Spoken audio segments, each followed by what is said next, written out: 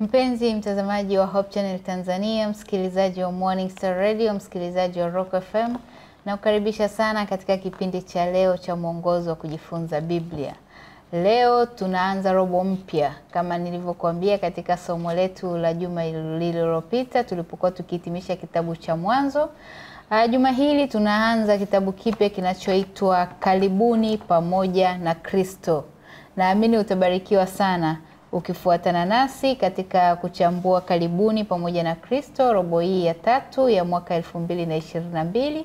Naamini pia umeshajipatia nakala yako ili tuweze kwenda sambamba. Basi huu ni wakati wa kukamata kitabu chako cha mwongozo pamoja na Biblia yako ili tuweze kujifunza maandiko matakatifu kama ambavyo wachungaji watakuchambulia. Niko nao wachungaji Mussa Mika na Robo Tuvako kutoka idara ya uhariri ya nyumba ya uchapaji ya Ufunuo.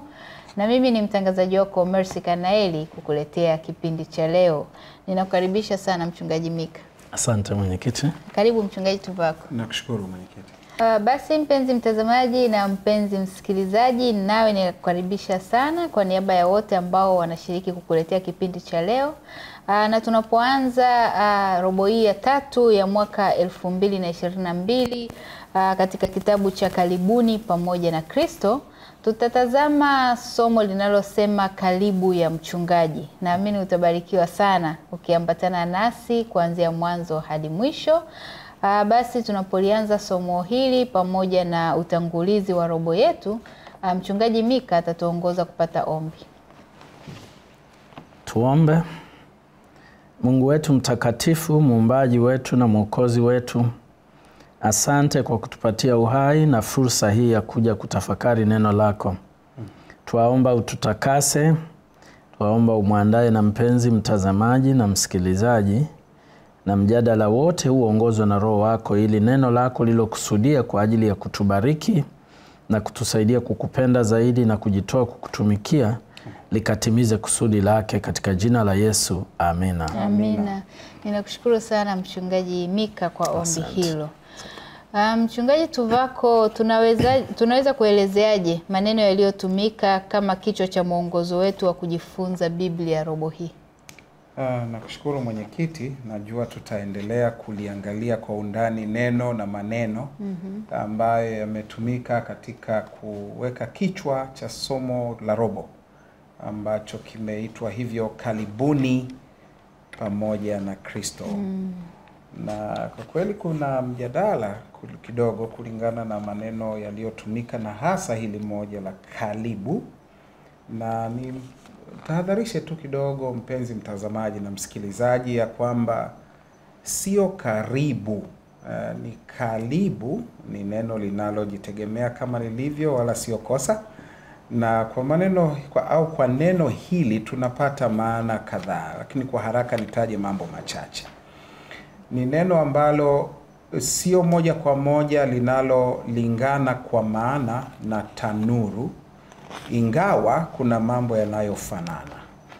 Ni chombo ambacho kinatumika kwa kawaida kulingana na tafsiri na fasiri za kamusi mbalimbali, ambacho kinatumika kuyeyusha madini au chuma, na kinaweka kile kimiminika kilichoyeyushwa katika umbo fulani tofauti na yawezekana umbo au mwonekano wa awali wa madini hayo, baada ya kuyachemsha au kuyaweka katika moto na kuyafanya yayeyuke.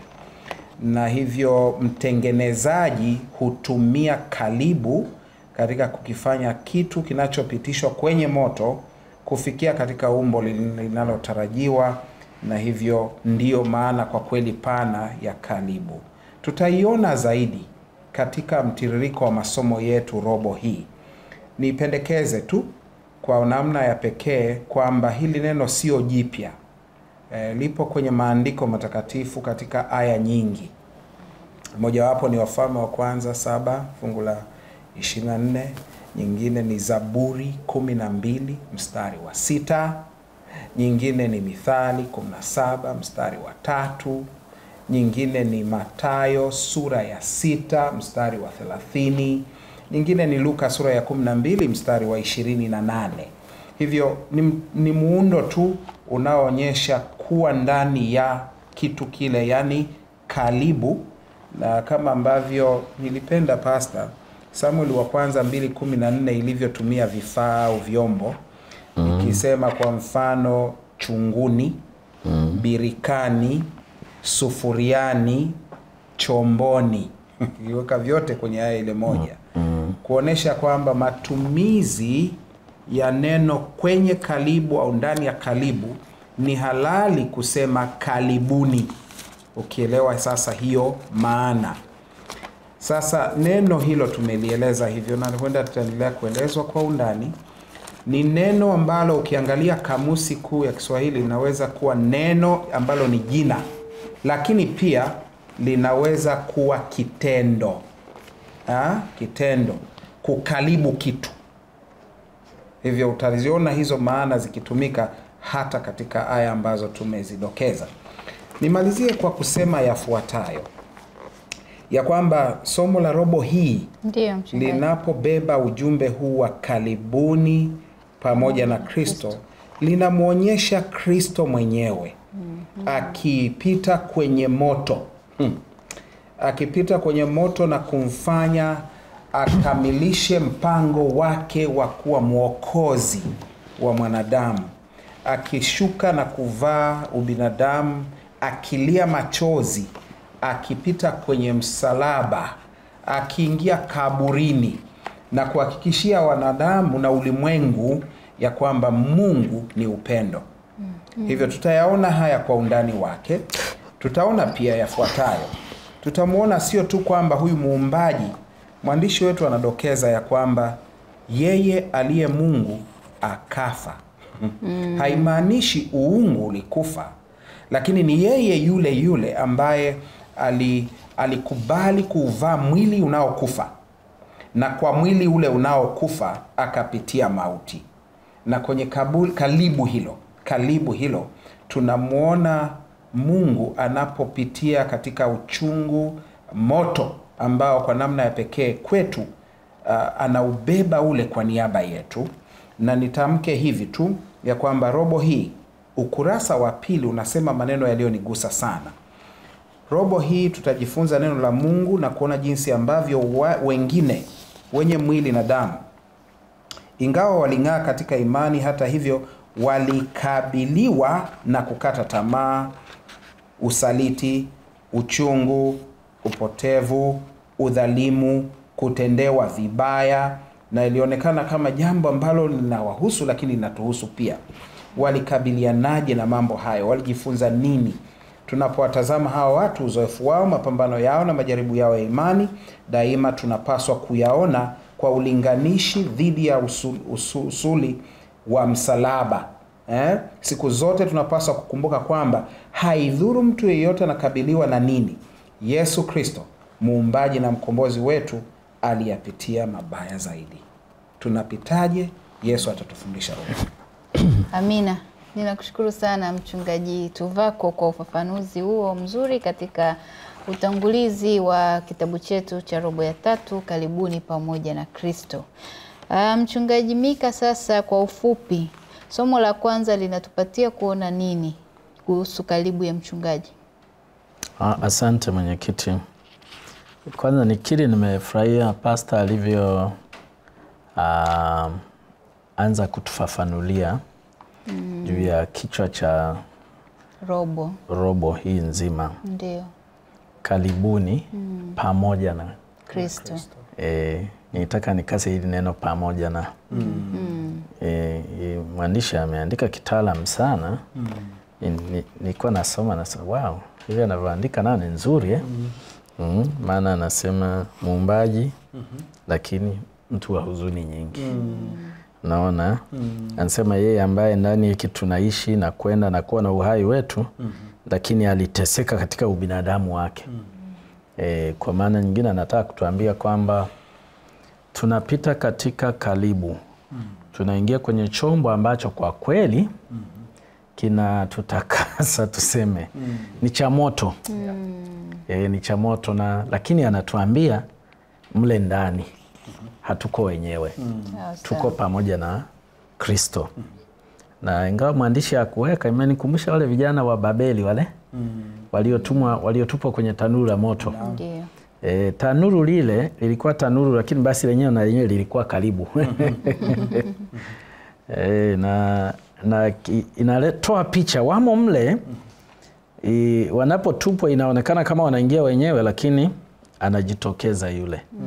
Kwa hiyo huenda somo la juma hili linatuonyesha kwamba somo la robo hii kama kuongezea tu kunikiunga hapa, Ndio. linataka kutuambia tunapita humo, lakini hatupiti wenyewe.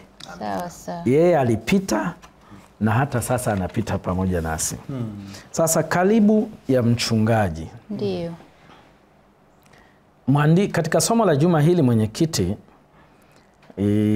ni kama mkazo umejengwa zaidi katika kitabu au katika sura ambayo nilifundishwa sana kukariri nilipokuwa mtoto mdogo. Amen. Amina. Yaani nikiwa mdogo kabisa, mafungu ambayo mama yangu alinifundisha kukariri ni Zaburi 23. Naam. Na hata ungenishtua hivi ungesikia tu Bwana ndiye mchungaji wangu, sitapungukiwa na kitu. Na naenda nayo mpaka fungu la 6 pale chini. Na hata sasa sijasahau. Katika Zaburi 23 Daudi anatumia kielelezo cha mchungaji kuzungumza juu ya kile ambacho sasa tunakijadili. Kwa hiyo juma hili tutatazama maisha ya mchungaji. Ndio. Na namna anavyojali kundi lake na mahala tofauti anapopitisha na kuona kalibu inayokabili huyo mchungaji. Kumbe na yeye anapita kwenye kalibu. Na fungu letu la kukariri linapatikana katika Zaburi 23 fungu la 3. Unihuisha nafsi yangu na kuniongoza katika njia za haki kwa ajili ya jina lake. Linatoa picha kwamba pamoja na mambo mengine yote tunayoweza kusema, ni kama vile kipaumbele katika zoezi hili zima la huu uchungaji ni njia za haki. Amina. Yani hoja nzima ni kwamba upite katika njia za haki. Pamoja sasa kwamba katika hizo njia zingine zinageuka tena kuwa kalibu. Na mwandishi alianza kwa kutoa picha ambayo hata mimi nilikuwa najaribu kupiga picha ambayo mtu anaweza kuwa nayo. Hata kabla ya kumtaja huyu, namkumbuka mama mmoja alitoka na mume wake kidogo tu nje ya nyumba yao. Ilikuwa jioni kule Marekani, wakaacha watoto wao 3 nyumbani. Yaani wamefika tu kule, wanapofika kwa ajili ya chakula cha jioni, wakaanza kupigiwa simu. Mko wapi? Mje haraka. Kufupisha kisa hiki, wanapofika, maana nyumba ilikuwa Kilimani, wanapofika kuanza kutazama usawa wa nyumba yao, wanaona magari mengi yale yenye vimulimuli. Na swali ni kwamba kuna nini? Wanapoingia nyumbani wanaambiwa tayari ni wanaisaidia polisi. Tunasaidia nini? Lazima mnajua. Tunajua nini? Wale watoto 3 wameshapigwa risasi, wamekufa. Na ndio wote hao waliokuwa nao. Yule mama nilimuona akieleza kile kisa kwenye televisheni ya 3ABN. Anasema, nilijiuliza swali la kwanza, sijawahi kuwa mcha Mungu, lakini nataka niamini kwamba kuna Mungu. Na swali langu ni hili, kama huyo Mungu yupo, aniambie alikuwa wapi wakati watoto wangu wanapigwa risasi. Na anasema kwa mara ya kwanza nianza kuzunguka kwenye makanisa. Nataka nia yangu ni kwamba nikutane naye na anipe jibu. Kwa sababu nilikuwa sielewi kwamba huyo Mungu anavyosemwa ni Mungu mwema, mzuri. Alikuwa wapi? Wote 3 ndani ya muda mfupi wameshakufa. Na anasema ilimchukua miaka 7 kuelewa. Jamani, tunapita kwenye mazingira nyakati zingine magumu sana. Kabisa. Sana. Yaani hata watu wakija wanakaa kando yako wanakueleza. Yaani unakuwa unasema tu hawajui. Au maneno yanapita huku yanatokea kule. Kwa sababu umenasa. Menasa, yani huwezi kueleza. Na swali ni kwamba mbona Mungu ni mwema? Mbona anaweza? Mbona ameruhusu hii? Inakuwa hivyo. Katika utangulizi wa somo letu, mwandishi aliweka kisa cha mama ambaye yeye alijikuta kwenye shida ya namna hiyo kwa sababu jina lake lilikuwa limechafuliwa. Na limechafuliwa na mtu ambaye alidhani kwamba alikuwa ni mtu wa karibu naye. Mtu ambaye hakumtaraji afanye hivyo. Na ingawa wengine huchukulia kirahisi sana, kuchafua jina la mtu ni kitu kibaya sana. Unasafisha kwa sabuni gani? Na ndio maana wakikupeleka kwenye vyombo vya sheria, yani gharama yake ni kubwa mno. Ingawa nayo hata haitoshi kusafisha. Lakini watu wanafanya. Sasa huyu mama akawa katika ile hali ya kunanivi, mawazo yake akampeleka kwenye Biblia. Na sasa fikiria anakutana na fungu gani? Zaburi 23 fungu la 3 na la 4. Na anasema, uniuisha nafsi yangu na kuniongoza katika njia zake kwa ajili ya jina lake. Kisha anasema, nijapopita kati ya bonde la uvuli wa mauti, sitaogopa mabaya, kwa maana wewe upo pamoja nami. Picha ni kwamba mchungaji anayechunga kundi hili zuri la kondoo, huyu anayetajwa katika Zaburi 23, anawapitisha kando ya maji ya utulivu, katika majani mazuri. Lakini tena kumbe anawapitisha katika maneno yaliyotumika kwamba katika bonde la uvuli wa mauti. Na mwandishi anajiuliza kwamba tena mpaka kwenye bonde la uvuli wa mauti. Ni mchungaji mwema, lakini uchungaji wake lazima kumbe upite na katika njia sehemu kama hizo. Na hoja ya haraka ni kwamba labda imekosewa, haikukusudiwa. Kwa hiyo katika juma hili mwandishi ametumia maneno, je, yawezekana hata huu usaliti mchungu toka kwa rafiki ambao ni bonde la giza linaweza kutumiwa na Mungu kumwelekeza katika haki? Kwa sababu mkazo ni kwamba ni katika njia za haki. Je, kuna nyakati mazingira magumu yasiyoeleweka, yanaonekana kabisa kama yanatishia kutumaliza, na wakati mwingine yanaumiza sana, yanaweza pia kutumiwa na Mungu kwa ajili ya kutuongoza katika njia ya haki? Hilo ndio somo ambalo tunalo juma hili. Amina. Ninakushukuru sana Mchungaji Mika kwa utangulizi huo mzuri wa somo letu la juma hili, Kalibu ya Mchungaji. Mchungaji Tuvako, sasa licha ya mtazamo chanya juu ya Mungu tuwezao kuwa nao tangu utoto wetu, unawezaje kujipa moyo na pia kumpa moyo mwingine kwamba yupo Mungu anayetujali hata katika nyakati za giza, kwa mfano hizi alizoeleza Mchungaji Mika? Nakushukuru mwenyekiti, nikimshukuru pia Mchungaji Mika kwa maelezo mazuri ya utangulizi. Ninamkumbuka mtoto ambaye alikaribishwa kukariri Zaburi ya 23. Na ile aya ya kwanza akaanza, Mungu ndiye mchungaji wangu, sitataka kitu. Kawaida watu ucheka, mwitiko wa kawaida, amekosea. Lakini baadaye nikajifunza katika miaka hiyo, ni muda kidogo, miaka kadhaa iliyopita, nikaona kwamba kuna fasiri fulani za Kiingereza za Biblia zinaweka hivyo hivyo. Sitapungukiwa na kitu, I shall not want. Unajiuliza, mtoto katika akili ya utoto aliposoma, alipokaririshwa sitapungukiwa na kitu, kitu gani kiligonga akilini?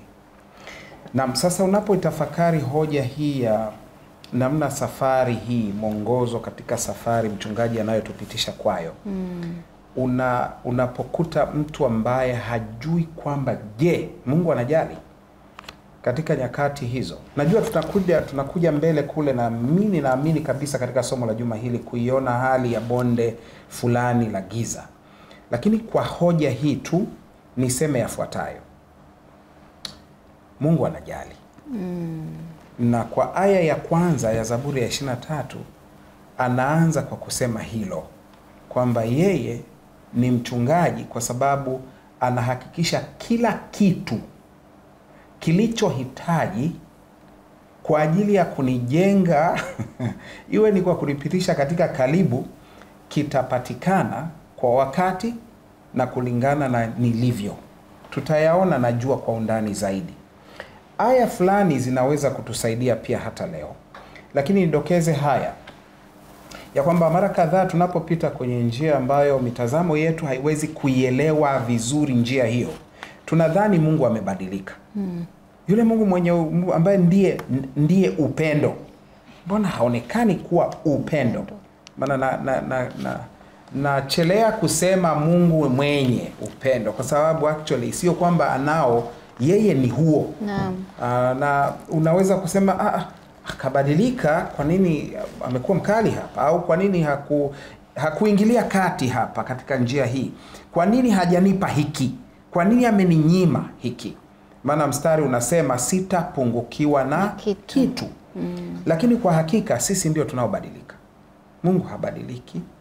Nia yake na lengo lake daima limekuwa thabiti, linabaki pale kwa uaminifu, kwa maana yeye ni mwaminifu. Kuna aya kadhaa zimedokezwa na mwandishi wetu katika ukurasa wa 6 wa mwongozo wetu. Hatutazisoma kwa sasa, lakini amejaribu kutuongoza kuona maandiko matakatifu yanavyodhihirisha jinsi ambavyo Mungu anajali. Isaya 40 aya 11 inasema, watulizeni mioyo watu wangu, watulizeni mioyo. Anakuwa kama vile analia na wale wenye kulia, na anawaambia wengine kwamba kazi yenu mnaonijua ni kwenda kwa niaba yangu kutuliza wenye matatizo, wenye shida, wenye mahitaji. Tulizeni. Yeremia 23 anasema, nitakusanya mabaki ya watu wangu, nitayakusanya, kundi la watu nitawaleta, kama anayekusanya mifugo kwenye zizi. Hiyo ni Yeremia 23 aya 3 na 4. Ezekieli 34 anasema, kama mchungaji anavyoweka kondoo au mifugo, kundi la mifugo yake katika zizi, ndivyo Bwana Mungu anavyochunga watu wake. Yohana 10 anasema yeye ndiye mchungaji mwema. Kwenye ile aya 14 hadi 16, yeye ni mchungaji aliye mwema. Petro anasema hivi. Petro naye anasema kwa lugha yake, anasema mlikuwa mmepotea kama kondoo wasio na nani? Na mchungaji, lakini sasa yeye mwenyewe amewaleta kuwa mchungaji na mwangalizi wa roho zenu. Na unamuona sasa katika lugha hizi zote ambazo zimeonekana katika aya mbalimbali, mtunga zaburi kwenye Zaburi ya 23 akienda na mambo haya. Anasema juu ya kulazwa katika majani mabichi, anasema juu ya kuhuishwa nafsi, kuongozwa katika njia ya haki, njia za haki. Anataja pia juu ya kupita katika bonde la uvuli, kwamba yupo, yeye ni mfariji. Anataja pia ya kwamba yeye anaandaa meza mbele za watesi, anayotengeneza karamu. Alafu anataja pia kwamba yeye anafuatilia kwa wema na fadhili, yani anatumia wema na fadhili kuwafuatilia walio wake. Nikomee kwa kusema hivi, mwenyekiti, Mungu anatujali wakati mgumu na wakati mzuri, wakati mbaya na wakati unaonekana kuwa mwema. Mungu anajali. Amina. Tutajifunza zaidi, lakini tunaona kabisa safari hii yeye ni mchungaji anayetembea na kondoo wake. Amina. Ninakushukuru sana Mchungaji Tuvako. Mchungaji Mika, kulingana na Zaburi ya 23 na somo la juma hili, njia za haki maana yake ni nini? Na tunawezaje kujua kama tunatembea katika njia za haki? Asante mwenyekiti. Kwanza nikiri ile somo nilipoanza kulitazama niliona kama mwandishi aliandika kwa ajili yangu zaidi. Okay. Baadaye nikaona kama ni somo linahusu kila mtu anaishi maisha halisi. Maisha ni halisi. Amina. Kiingereza nasema life is real. Sio kitu cha kufikirika.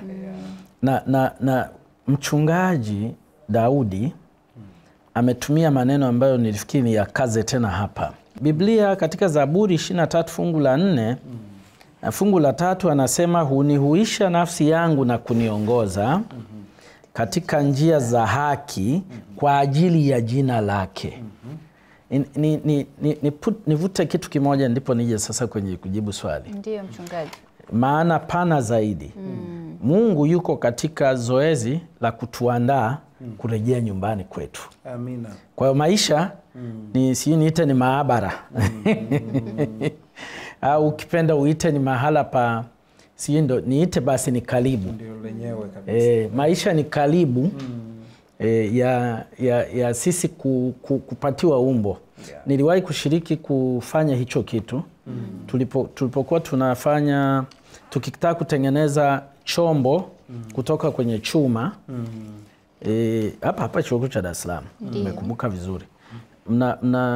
Kuna udongo mfinyanzi, mnatengeneza hata kibao kimechongwa kwa umbo lile ambalo mnataka, kinawekwa katikati ya ule udongo, unafunikwa na kushindiliwa mpaka unashikana vizuri, alafu mnafungua huku juu, mnatoa kile kitu mlichokuwa mmeweka, inabakia nafasi yenye umbo lile, then chuma kinayeyushwa, mnamimina. Okay.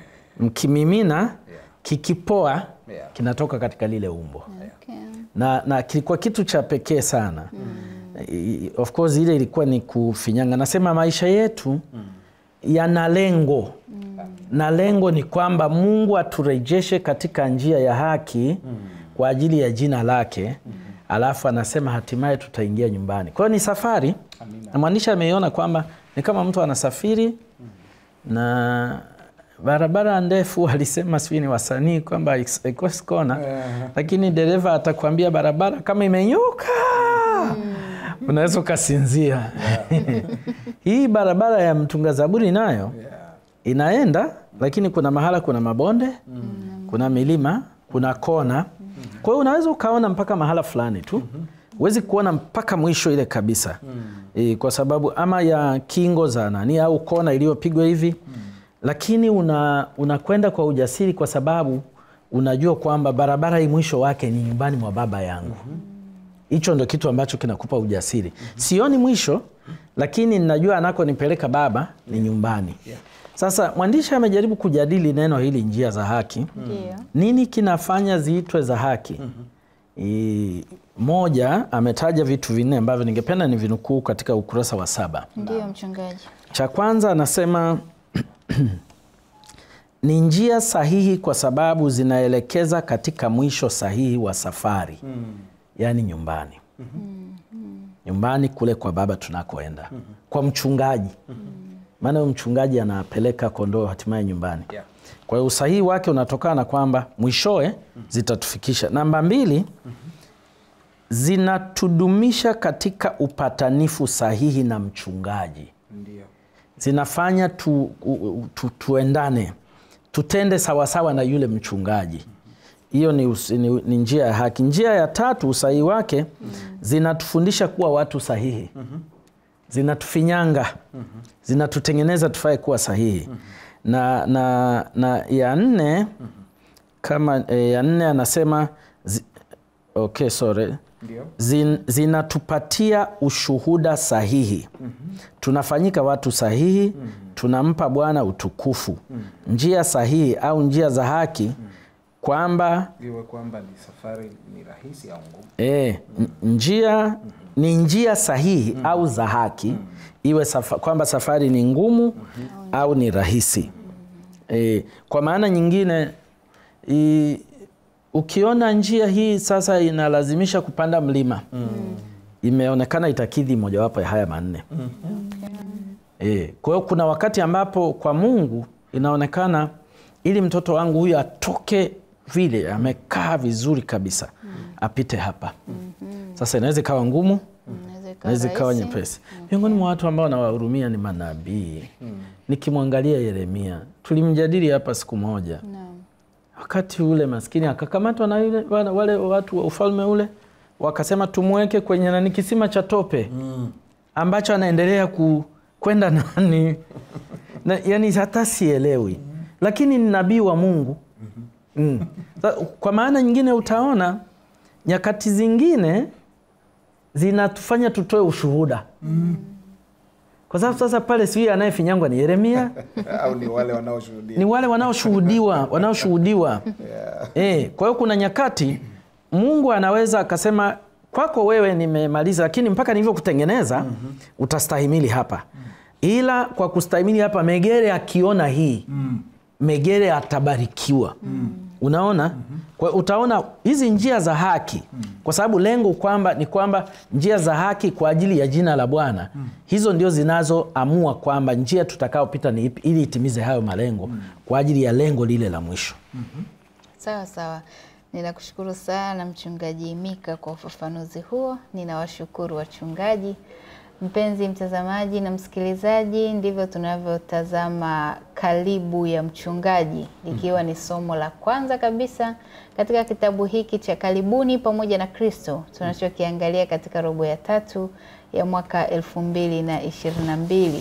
Tunakwenda katika mapumziko mafupi. Nikukumbushe tu kwamba ndio tuko juma la kwanza la mikutano hii ya ukweli unaokuweka huru, ambayo tunaipata moja kwa moja kutokea pale Karatu. Naamini unabarikiwa sana unapoendelea kufuatilia matangazo haya kila siku jioni.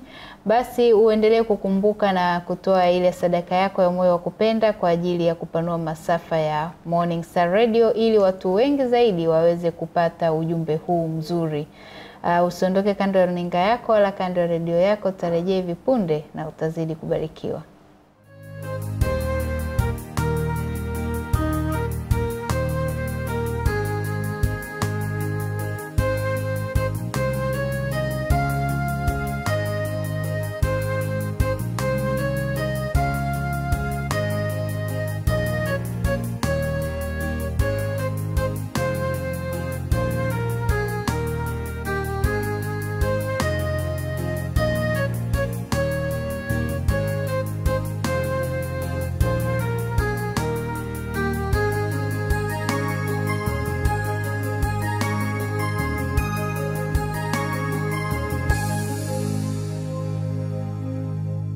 Na mpenzi mtazamaji na mpenzi msikilizaji, tunarejea tena, ni kipindi cha mwongozo wa kujifunza Biblia.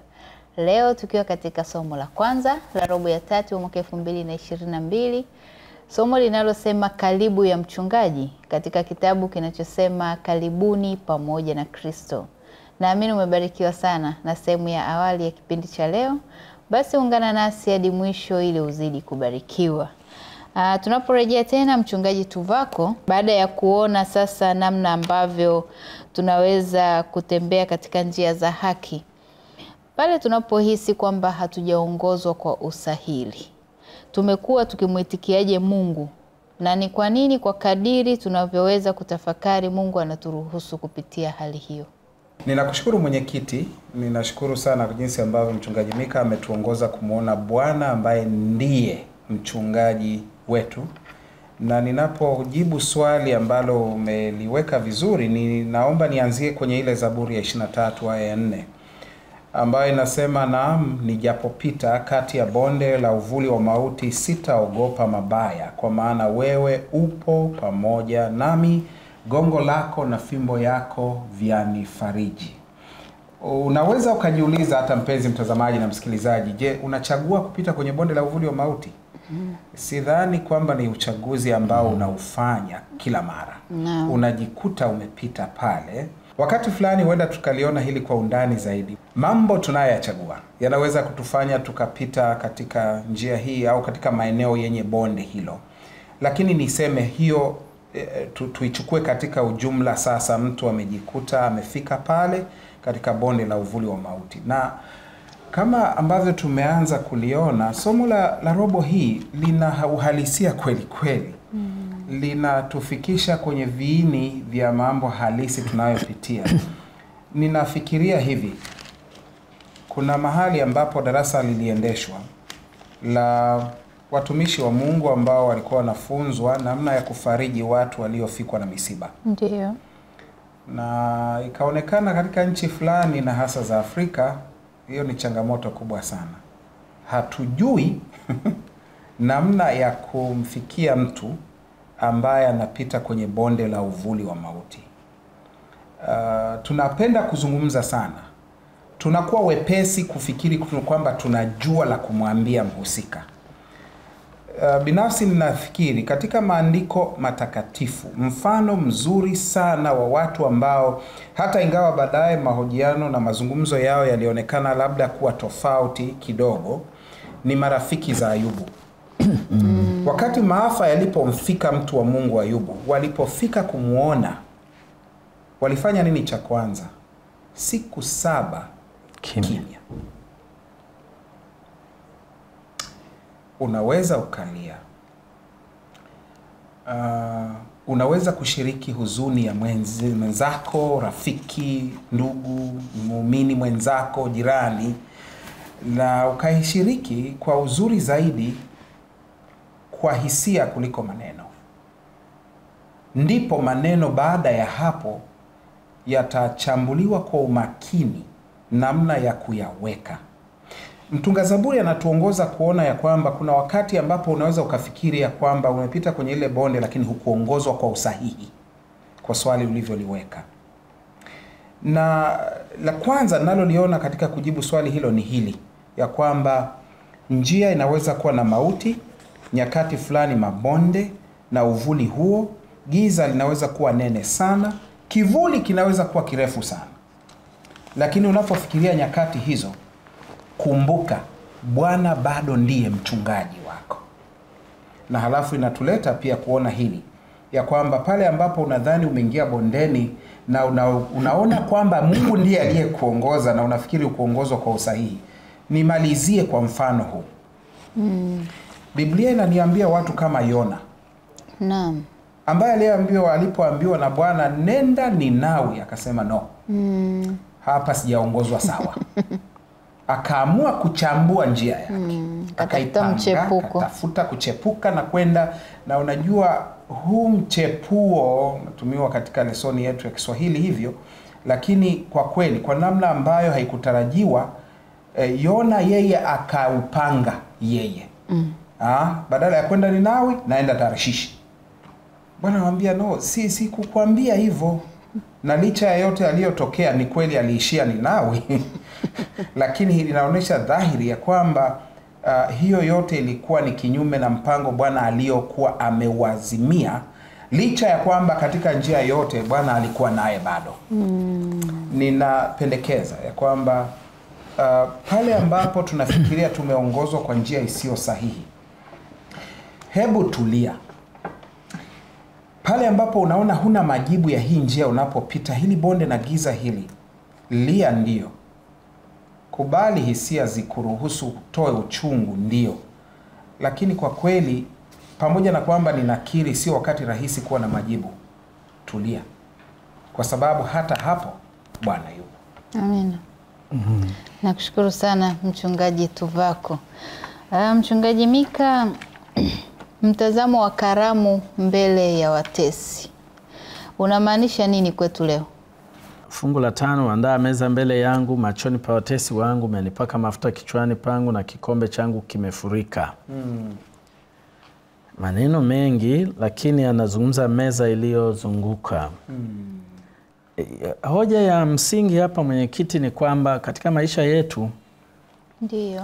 kumbe kuna watesi, kuna maadui, kuna watu wanaotutakia mabaya. Fungu hili alifundishi kwamba kama watu wa Mungu tunapaswa kujenga uadui na watu. Ila linatuambia tu kwamba kadiri tu unavyosimama katika njia ya Bwana, kuna maadui. Na wanasukumwa na yule adui wa roho zetu, yule ambaye mahala fulani anatajwa kama ni simba. Sasa hawa maadui kimsingi ukianza kufikiria huenda ni kupanga mbinu za kupambana nao kibinadamu. Ama wamekutendea vibaya, unajisikia kulipiza kisasi, au unajiandaa kukabiliana nao. Lakini mwandishi na mtunga Zaburi anasema Bwana anapotuongoza kuna namna tofauti ya kushughulika nao. Badala ya kuwatazama maadui, tunatazama kile ambacho Bwana anafanya kwa ajili yetu. Kwa hiyo utaona ametumia hapa kwamba anaandaa meza, anaandaa karamu. Yaani Bwana anakuandalia karamu katikati ya maadui zako. picha ambayo nilipata kwa haraka ya kienyeji ni kwamba kumbe unaweza kuwa umezungukwa na kile ambacho kikawaida kinaonekana kabisa ni cha hatari. Lakini kwa sababu kuna sherehe Bwana amekuandalia, wewe ukakuta uko kwenye sherehe. Unafurahi, moyo una amani. Na maneno mengine yaliyotumiwa ni kwamba anaandaa meza, alafu anasema amenipaka mafuta kichwani. Wanasema mgeni alipoalikwa, mgeni rasmi katika utamaduni wa wenzetu, ambao Daudi anauandikia, basi alipokuwa anaingia, alipokelewa kwa kupakwa mafuta, kwa kumiminiwa mafuta kichwani. Okay. Na wena ni kama sisi leo anakuja mtu mgeni rasmi, tunamvisha skafu. Ndio. Wakati mwingine hata maua ili kumtofautisha. Kwa hiyo anasema Bwana yeye anakupokea, anakupaka mafuta, kisha anakuweka katika meza, na kuna sherehe. Na anasema kwa kawaida mgeni aliokea chakula kingi, na kwa kweli mpaka leo meza kuu ile chakula huwa akiishi na vinywaji pia. Na si unasikia mikombe na kikombe chake kimefurika Kabisa.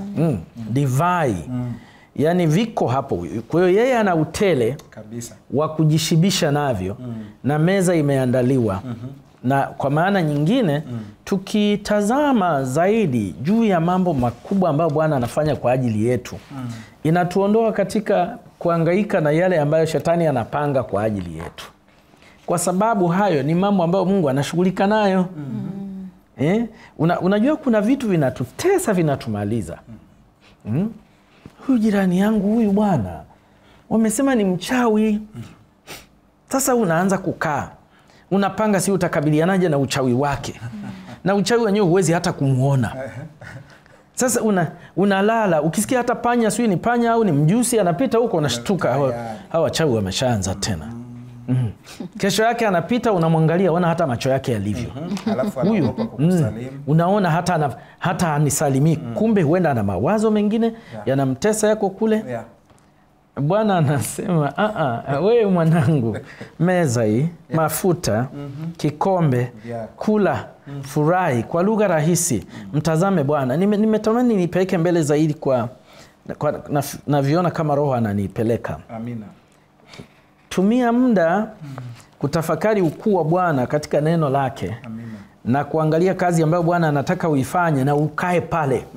Mwachie Bwana haya mengine. Ashughulike nayo. Amen. Atayaleta. Amina. Ninakushukuru sana Mchungaji Mika kwa uchambuzi huo wa kina. Mchungaji Tuvako, kufuatwa na wema na fadhili za mchungaji katika maisha yetu, kuna uhusiano gani na msalaba? Nakushukuru mwenyekiti, nimeguswa pia maelezo ambayo Mchungaji Mika ameyafafanua hapo juu ya mtazamo huu wa karamu, meza inayoandaliwa mbele za watesi, na nikafikiri tu binafsi, ukiniuliza adui yangu ni nani, sidhani, nilikuwa nikitafakari hii nikashindwa kumpata. Najua hata sasa mpenzi mtazamaji anaweza akawa wengine tunafahamiana, lakini sikumbuki mtu ambaye ninaweza nikamlebo kwamba ni adui. Ila ninachokipata ni hiki pia, ya kwamba wapo ambao wanaweza mioyoni wakawa hawana nia njema. Na hata ingawa hawajiweki bayana ya kwamba hawana nia njema, Mungu anawajua. Na hivyo pale ambapo inawezekana hata wakawa wameweka mpango dhidi yangu, dhidi yako mcha Mungu, mwenye kujidhili mbele zake mchungaji aliye mwema, yeye ataandaa vitu vyema kwako dhidi ya nia hizo. Ndio maana kumbe Yesu alisema tuwapende. Amen. Hata wale tunaowajua. Exactly. Tuwapende tu, maana yana shughulika. Anashughulika na mioyo yao, anashughulika na macho yao, anashughulika na njama zao zote hiyo walizonazo. Kama Hamani kwa kisa cha kina Mordekai na Esther. Yaani hivyo anaweka msalaba, anajitundika yeye, anatundikwa yeye. Sasa ninapoungana na hilo, ninapojibu swali ambalo umeliuliza mwenyekiti, ndio ninaukumbuka mchezo uliokuwa ukifanywa utotoni pia. Nililelewa na kuzaliwa na kukulia katika maeneo ya Waikizu mkoani Mara. na tulikuwa na kamchezo tunaimba. Kiongozi ametangulia mbele au mmoja, sio lazima mtuwe wengi, lakini mmoja ametangulia alafu mwingine unafuata nyuma, umefungwa macho kwa kitambaa, halafu umeshika kwenye bega la aliyetangulia. Halafu unaimbwa kwa kiikizu, unauliza wewe ambao umefumba macho, tuhikire. Halafu yule anasema tukere. Tuhikire, tukere. Tumefika? Hapana, bado. Tumefika? Bado. Tumefika? Bado. Mpaka mkifika, tuhikire, ndio anasema sasa tayari tumefika. Kwa kusudio gani? Watoto wana namna nyingi za kujifanyia burudani na michezo hii, lakini inanikumbusha kitu muhimu sana katika Zaburi ya 23 aya 6 inaposema, hakika wema na fadhili zitanifuata siku zote za maisha yangu, nami nitakaa nyumbani mwa Bwana milele. Yani anatangulia, halafu hata anapokuwa nyuma yangu akinitanguliza, ninapokuwa na mashaka hii njia nitafika, wema na fadhili zinaniambia uko salama. Hata kama hatujafika, utafika. Na ukifika anakuambia tayari. Na naangalia maneno machache ambayo mwandishi amekazia hapa. Ndio. Anapozungumzia juu ya fadhili na wema, niende kwenye ibara ya kati ukurasa wa 10. Ndio. Tafsiri zingine zinasema kwamba wema na upendo usiokoma, ahadi ya Mungu wa agano zitanifuata siku zote za maisha yangu. Anasema hata hivyo kitenzi cha awali kina nguvu zaidi, na fungu linapaswa kusomeka kwamba wema na upendo usiokoma. Yani utauliza, anakwambia twende tu. Hakomi kukuongoza. Hakomi kuwa na wewe hata kama huoni unakoenda. Zitanifuata siku zote za maisha yangu. Na anaweka mafungu kadhaa pale, ikiwepo Mwanzo 14:14, Yoshua 10:19, Samueli wa kwanza 25:29, ambazo zinaonyesha jinsi ambavyo wazo la ufuatiaji liko wazi sana. Na unapopata hii taswira, vinapofuata, ninapenda nisiache hii sehemu ya mwisho. Ndiyo. Anaposema haidhuru bonde lina kina kiasi gani au ni jinsi gani maadui wanavyozidi kukusonga, uhakika wa wema wa Mungu na upendo usiokoma na uhakika wa uongozi wake hadi mwisho wa safari yetu havina mashaka. Anasema kama mawazo haya yalimtegemeza Yesu Kalvari, tunapaswa kujipa moyo vile vile. Katika bonde la kujisikia baba amemwacha. Baba, kwa nini umeniacha? Ile hali ya kuambiwa wema na fadhili ziko pamoja naye, ili mfariji hata kama hamuoni, hata kama humuoni. Na hivyo ahadi ya hakika kwa ajili ya safari ipo nasi wakati wote, hata pale ambapo tunafikiri hatuioni kwa macho, lakini mioyo inakumbusho ya kwamba wema na fadhili vinatuhusu, kama ilivyo msalaba wa Kristo alipojisikia ameachwa na Baba.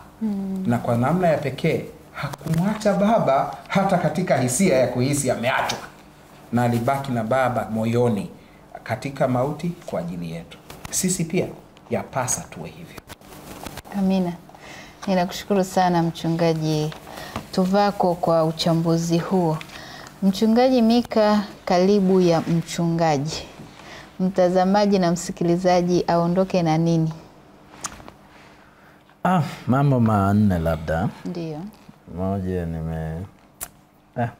maneno haya pasta akiyazungumza tu ndo yananionekana kunikuna zaidi. Nilikuwa natafakari neno kunifuata. Nikaona kwenye Kiswahili ukisema aisema baya ananiandama.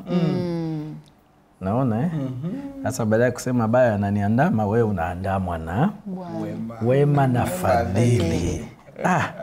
Kawana waandishi wana lugha zao, lakini mtu wa Mungu ataandamwa na wema na fadhili. Yani na kwa kweli kiuzoefu hata unapopita katika mahala ambapo unasema jamani, mbona hii kwa hivi? Lakini ukigeuka na Mungu tulikuwa naye hapa. Hii hapa mbona amefanya? Hii hapa amefanya. Hujaenda nani tena unaona kile? Then inakwambia yupo. Na anafanya. Nimeona katika ukurasa wa 11 mwenyekiti, ndio mchungaji, mambo matatu ambayo nilidhani nikiyasoma yanaweza kumjenga mtazamaji na msikilizaji. Katika somo hili la Kalibu, mambo ambayo tulikuwa tunajifunza ni kwamba ni muhimu sana kuelewa kwa maisha yetu ni safari yenye nyakati tofauti tofauti. Okay. Na jambo la pili ni kwamba ni muhimu kukumbuka kuwa njia hii haigeuki kuwa katika hali ya machafuko kwa nasibu. Mungu ndiye kiongozi na mchungaji wetu, na anaweza kuturuhusu kupita au kutuvusha kikamilifu mabonde ya mateso na mauti. Lakini Mungu hatarajii twende katika safari hii bila hadhari. Badala yake anatupatia ahadi ya hakika kwamba atatuongoza kwenye wokovu. Kwa utaona hilo ni jambo la pili. La kwanza, vipindi nyakati tofauti tofauti. Wewe unataka iende vizuri tu hivyo. Kwa sababu Mungu ana kazi anayofanya kwetu. Anatupitisha humo. Na jambo la tatu, haiwezekani kuokoka katika kalibu za maisha ikiwa hatumwamini mchungaji wetu kutupitisha kwazo. Kwa hiyo yatupasa tujue Mungu ataruhusu tupite, lakini sisi tuendelee kumwamini. Maana amesema yeye ndiye anayetuongoza. Sasa kuna mambo haya matatu ukurasa wa 11 mwenyekiti. Ndio mchungaji. Hivyo nimegundua miwani yangu inafanya vizuri. Wale ambao hatimaye watakuwa washindi watakuwa na vipindi vya mashaka na majaribu ya kutisha katika maisha yao ya kidini. Okay. Lakini haiwapasi kutupa ujasiri wao. Amina. Kwa kuwa hii ni sehemu ya nidhamu yao katika shule ya Kristo. Na ni ya muhimu ili uchafu wote uondolewe. Inampasa mtumishi wa Mungu kustahimili kwa ujasiri mashambulizi ya adui, dhihaka zake za kutisha, na inampasa kushinda vikwazo vyote ambavyo shetani ataviweka njiani mwake. Hilo ni wazo la kwanza. Ili tuwe washindi. Unajua hii lugha nao wale ambao watakuwa washindi, ina maana tu kwamba ili mtu apate kuwa mshindi, itampasa ajue kwamba kutakuja vipindi vya mashaka na majaribu ya kutisha. Lakini asikate tamaa, asipoteze ujasiri, kwa sababu Mungu anamuongoza. Na anasema nia yake ni kuondoa uchafu wote ili afae kwa ajili ya kuingia katika ule ufalme. Lakini jambo la pili, anasema ukidumu kutazama juu, sio chini kwenye matatizo yako. Anasema hautazimia njiani. Punde utamwona Yesu akiunyosha mkono wake ili akusaidie. Na unachopaswa kufanya ni kumpa mkono wako kwa imani sahili na kumwachia kuongoze. Sasa hapa mwingine atasema utakuwa unatembea, ukipata shida Yesu atanyosha mkono. Katika maisha kuna namna nyingi ambazo Yesu ananyosha mkono. Yesu amenyosha mkono kupitia kwa ahadi alizoweka katika neno lake. Anakuambia niite nami nitakuitikia. Kwa hiyo wewe unapokuwa kwenye ile hali unaliita jina la Bwana. Na unapoita jina la Bwana unaona Yesu ameitikia. Kwa hilo ni jambo la pili. Dumu kumtazama, acha kutazama matatizo. Yakija unamwambia Yesu, hii ni ile ya kwako. Sasa nataka naona kuna kitu nataka kufanya. Lakini kama nilivyosema ni kwa maombi mengi, maana ni rahisi kukata tamaa na kutupa ujasiri. Jambo la mwisho mwenyekiti, anasema utapata msaada wa Kristo utakao kuwezesha kujenga tabia madhubuti, iliyo linganifu, tabia takatifu. Shetani hawezi kuizima nuru ing'aayo kutoka katika tabia kama hiyo. Mungu ametupatia karama yake iliyo bora kuliko zote, mwana wake wa pekee, kutuinua, kutuadilisha, kutuwezesha tufae kwa kutuvika ukamilifu wa tabia yake mwenyewe, kuishi katika ufalme wake. Kwa hiyo ahadi ni kwamba tutapata, tukimnyoshea mkono Yesu, atatunyoshea mkono, atatushika, lakini amesema atatupatia msaada na kujenga tabia madhubuti, yani ambayo hata pepo zivume haiwezi kuyumba. Na ameisema ni linganifu, alafu ni takatifu, na shetani hataweza kuzima nuru inayong'aa ndani yako. Kwa maana nyingine, mchungaji anatupitisha, lakini hiyo ni kanuni za kupita naye katikati ya hizo kalibu. Amina. Nakushukuru sana Mchungaji Mika. Ninawashukuru sana wachungaji kwa uchambuzi na ufafanuzi kwa jinsi ambavyo tumeanza kitabu chetu cha Karibuni pamoja na Kristo kwenye somo la Kalibu ya Mchungaji. Mtazamaji na msikilizaji, naamini umebarikiwa sana na uchambuzi na ufafanuzi huu ambao wachungaji wamekupatia katika kipindi cha leo. Dumu kuungana nasi kila siku za Jumatano, Ijumaa na Sabato ili uzidi kubarikiwa na vipindi hivi vya mwongozo wa kujifunza Biblia. Kumbuka tuko katika juma la kwanza la mkutano wa net event wa Karatu ambao unakujia moja kwa moja. Na alika jirani, alika ndugu, alika rafiki, weka kituo ili muweze kubarikiwa wengi zaidi. Kumbuka pia kuna vipindi vizuri sana vya watoto, kwa hiyo waweke watoto wako waweze kujifunza mengi katika vipindi ambavyo vimeandaliwa kwa ajili yao. Tunapohitimisha kipindi chetu cha leo, Mchungaji Tuvako atatuongoza kupata ombi. Tuombe. Baba Mungu mwenye enzi, mchungaji wetu ambaye ndiye mchungaji mwema, tunakutukuza na kukuhimidi kwa ajili ya somo ambalo umetuongoza kulitafakari leo na katika juma hili, na tunakusihi kwa ajili yetu binafsi kila mmoja, na hususan mpenzi mtazamaji na msikilizaji, ya kwamba kila mmoja wetu tunapoweka mioyo yetu kwako, tudumu kukuamini wewe, tudumu kubaki katika zizi lako, na tuingie na kudumu katika njia hii ambayo hata tupitapo katika mabonde, hata tupitapo katika giza, tuamini ya kwamba wewe uko pamoja nasi. Tusaidie kuokolewa kwa neema yako katika jina la Yesu. Amen. Amen. Amen. Nakushukuru sana Mchungaji Tuvako. Nakushukuru mwenyekiti. Nakushukuru Mchungaji Mika. Asante mwenyekiti. Basi mpenzi mtazamaji na mpenzi msikilizaji, kufikia hapo mimi sina la ziada.